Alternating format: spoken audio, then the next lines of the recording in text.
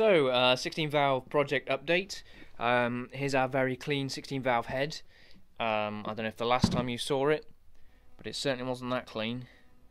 So all the ports been cleaned out. Well, there's still a bit of scum in there, but I think that's just residual from me handling it. Been skimmed, and all the valves now have been appropriately seated in. So, that's a lot of ums, I apologise. Our next stage is to fit all the valves in with the valve springs. What I've been doing in the meantime, which is why a bit of a late update, is there's a big box over there, and that's full of all the other auxiliary parts that kind of go on it, the brackets and the power steering pump and the starter and all that, all been cleaned up. And the inlet, that was just gross, that's been cleaned up and given a lick of paint really.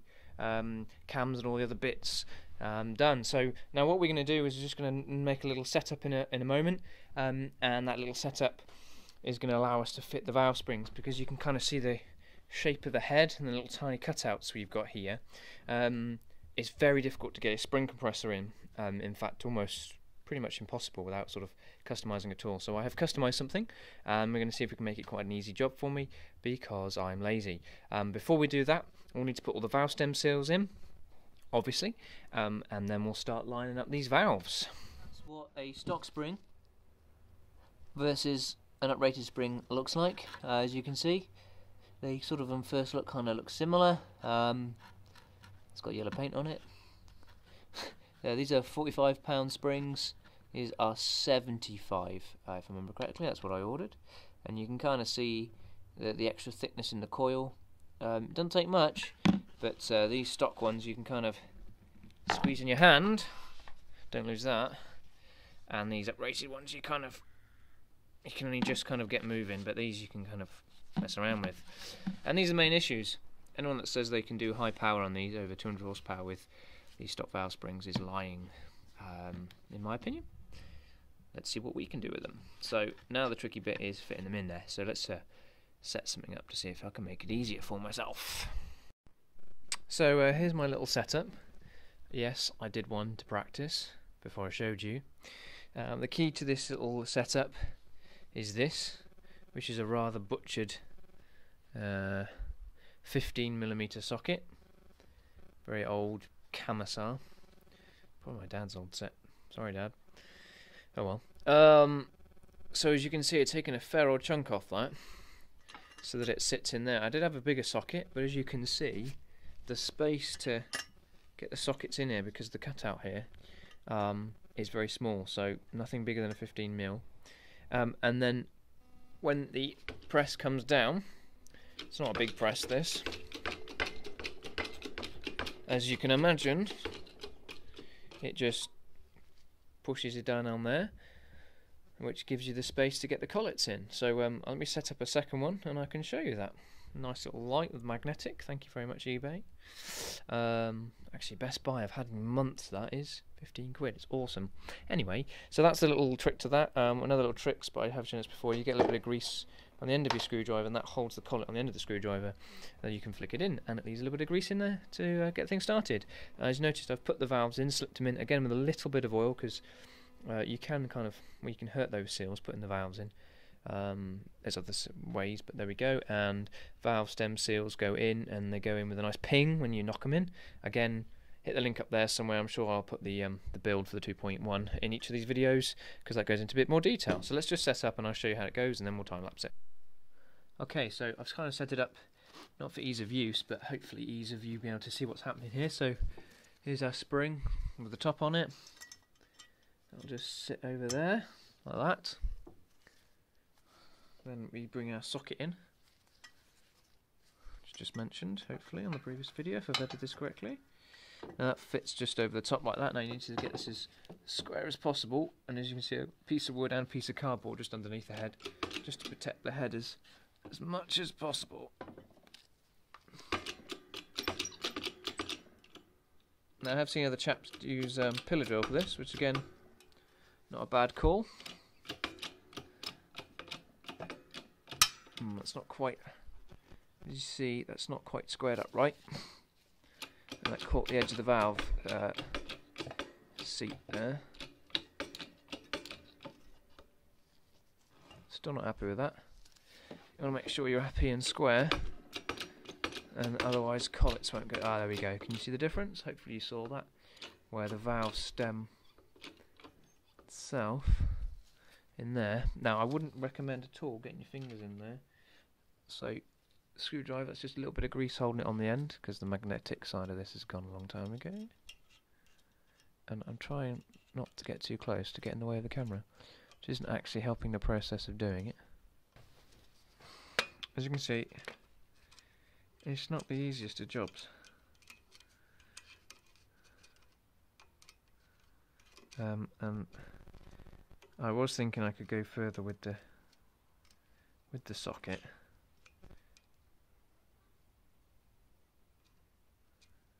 There we go. And cut more off the socket, but my concern if I do that is that the socket will split or spread. Then with all that force on the spring, it'll go ping into my eye. Okay, so once you're happy that they're seated in there, I don't know if you can quite see that. I might try and zoom the video a little bit on editing. Gentle release. All good noises. There we go, and she's seated. And that's 2 down. 14 to go. Right, time-lapse time, I think. Just stuff that for a joke for doing commentary on 14 more identical difficult springs. Right, there we go. Simple as that. I'm going to edit a lot of that out.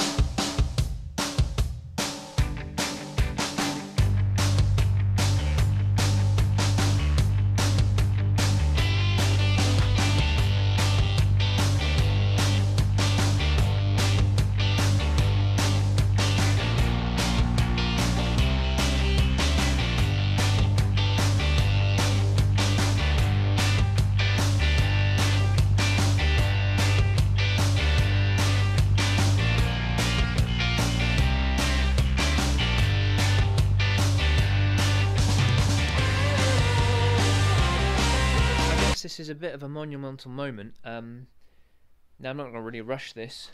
The head is all the valves in, as you've just seen, hopefully, and the block is ready to receive the head. Studs are in place. The deck is ready. We have a gasket ready. We just need to put that on there. ARP head bolt stud thread things are, I think, 100 foot-pounds, if I remember right. I'm going to check in a second, and you're doing the 3 stages, but that's the basics of things. You can just message me if I don't repeat that or write that down somewhere for you. But I just need to check everything is okay and I'm happy before I stick the head on there.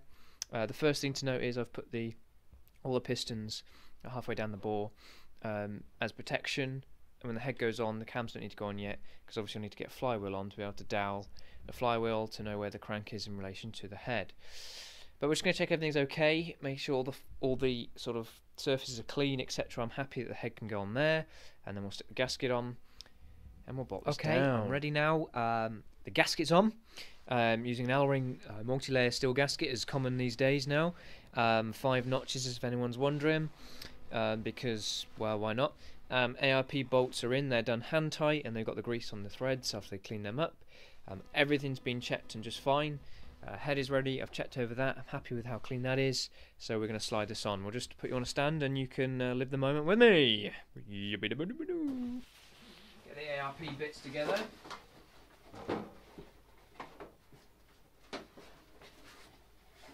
ARP grease, I'm not going to put them on the threads before I put the head on because I get the head dirty. ARP nuts, ARP washers.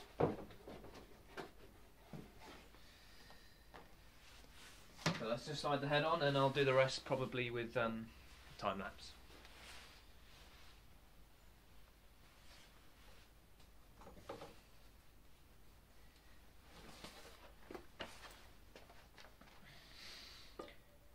Gently lining up the studs and just drop her on the dowels. Without further ado, we're going to get all the nuts and washers, grease up the threads, grease up the washers both sides and the nuts, we'll whack them down. Oh, it's exciting. It actually looks a bit like an engine! A running engine! It's an engine! Yes! Yes!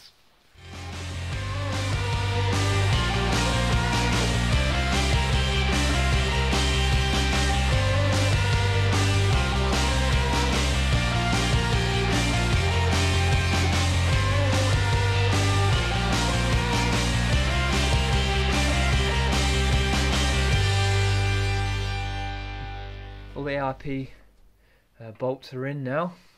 We had a little moment. I heard some bad noises, and I wasn't liking the bad noises. And then this happened, and I thought I'd seriously snapped something bad, and then I realised it was a socket, just cheap, nasty socket. It's because they're 16 point, and I haven't got many strong 16 points. So it's, if anyone's wondering, it's 5/8 or 16 mil. So I went and raided an old box and found another one. How long that would last, I don't know, but they're in, 100 foot-pounds across. Heads on. Let's get with the real work. Let's get building manifolds and turbos and stuff. Bahoo!